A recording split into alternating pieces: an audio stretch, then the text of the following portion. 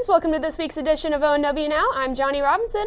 And I'm Reeve Raymond. This week we'll take a look at the interpersonal skills class, an amazing save by one of ONW's Eagle Scouts, and we'll take it to the halls to learn what it means to be a Raven. Let's get it started. During this year's homecoming week, students and staff here at ONW will be asked to participate in a project to unify the Ravens as a family. Immediately after this episode of ONW Now, teachers will hand out Raven Family Unity pins. The homecoming committee asks that staff and students wear their pins throughout homecoming week and beyond. The story behind the pins is that I was able to visit a lot of schools across Kansas last year, and I noticed that a lot of schools like us have a lot of posters and t-shirts about the pride for their school. But one thing I noticed across the state is that many schools focus just as much on the unity and the family aspect of being one school, and that's something that I haven't seen a lot of here, so I wanted to bring that right here to Northwest. Deaf Awareness Week is an internationally recognized holiday that celebrates the unique culture, heritage, and language of deaf people across the world. Jacob Guernsey and Jessica Brake are here to tell us more about the importance of this week. Next Monday marks the beginning of Deaf Awareness Week, a week used to celebrate deafness and human rights.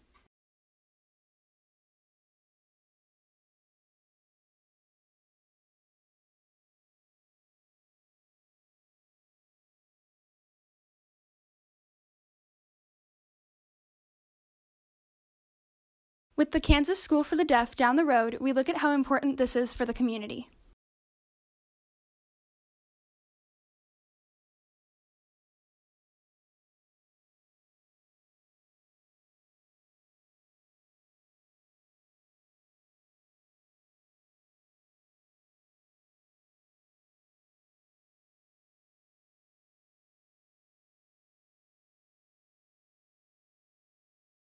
For Jacob Guernsey, this has been Jessica Brake. Now back to the desk.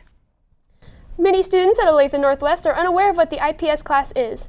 IPS stands for Interpersonal Skills. This is a class that gives general education students the opportunity to work with their special education peers in an integrated environment.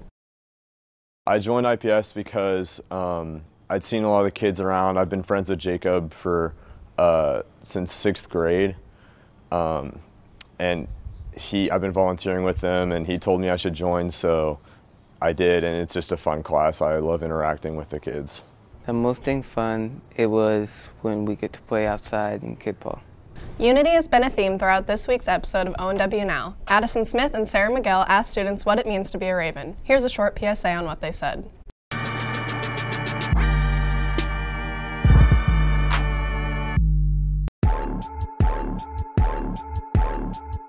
Being a Raven means being a proud student. It means that you're being nice to everybody, and also it means that you're being nice to the school.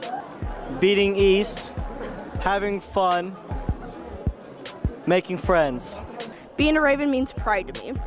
The best way to unite is in Olathe Northwest is to get involved in sports and stuff. I think one of the best ways to unite Northwest together is to just be outgoing, of everyone, and just go join a club, go, join an activity, really be positive about school. It means respecting everyone and their backgrounds, no matter where they come from. Being a Raven to me is pretty dope. I think we have a good school community.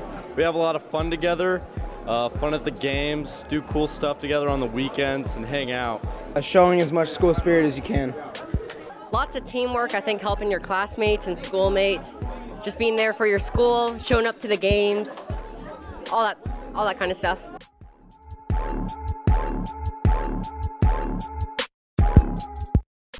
Let's throw it over to Haley McCormick and Jay Curl for an update on Raven athletics. Welcome to Game Day, Raven fans. I'm Haley McCormick here with Jay Curl, bringing you updates on Northwest athletics. Today we're going to bring you updates on soccer, volleyball, football, gymnastics, and tennis.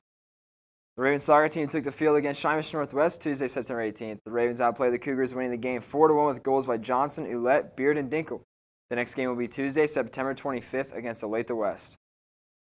The Lady Ravens volleyball team played Shimesh and East and Olathe West on Tuesday. The girls absolutely dominated the night, winning both games. Lindsay Heller had some huge hits throughout the night. Josie Peterson, Abby Copeland, and Katie Parks also played big roles in the front row. They will play next at Olathe North on Tuesday, September 25th. The Raven football team battled it out with Shawnee Mission East last Thursday night. Unfortunately, the Ravens had a tough time making any plays and wound up losing the game 41-0. This is the Ravens' third loss of the season, so hopefully they can battle back with a win this week against the Lawrence Lions. The Raven gymnastics team competed at Shawnee Mission North Invitational last Saturday. It was a huge meet with 16 teams, and Brooke Ilman placed second on the bars. Their next meet is the 24th at Mill Creek. Last Saturday, the Lady Ravens tennis team finished 4th out of 18 teams in the Liberty Invitational Tournament. The Ravens defeated Liberty North 5-4 in the first duel, and in the semifinals they lost 9-0 to Kickapoo High School from Springfield. The 4 wins consisted of 2 doubles teams and singles from Mallory Brown and Jocelyn Mattingly. Their next meet is this Wednesday at Free State. That's it for your sports updates. Before we send it back to the desk, check out this quick Dig Pink promo.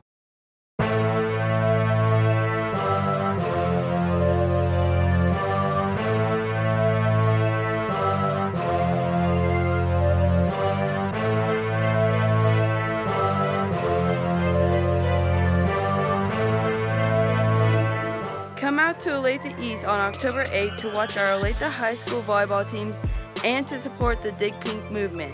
Dig Pink supports female breast cancer patients and their families. Come be part of the cure. All right, we have some outstanding Ravens who do amazing things at our school. Here's Ainsley Heisey and Rosie Boswell with the story on one of ONW's Eagle Scouts. This summer, an Olathe Northwest student, Brian Hare, received an impressive award in the Boy Scout community. So I saved my scout leader from drowning. We were on a rafting trip with our scout troop, and we went under a tree, and my scout leader fell overboard, and he was clinging onto the tree that we had went under for dear life, and so I basically ran back and had to swim him to shore. So after I saved my leader, we had basically gone back to the campsite, and then I had administered first aid on him, and then I had administered first aid on myself. Not only did Brian receive an award, but he was recognized by Fox 4 News on the evening show. Aside from the popularity, he still follows the Boy Scout slogan, "Do a good turn daily." I've helped someone more than just going beyond helping them unload groceries in a car. I've helped save someone's life, basically. For ONW Now, this has been Ainsley Heisey and Rosie Boswell. Now back to the desk. Last week was National Suicide Prevention Week, but there is still more that needs to be done for detecting signs of suicide and suicide awareness as a whole. For more information on how to help with suicide prevention, check out Tressa McKiff's written story on our website. Make sure to follow us on Twitter at ONW_Raven Daily and keep up to date with our website at onwravens.net/Raven Daily to read all the latest Raven news. For Reeve Raymond and Landon Daniel, this has been Johnny Robinson. We'll see you next week, Ravens.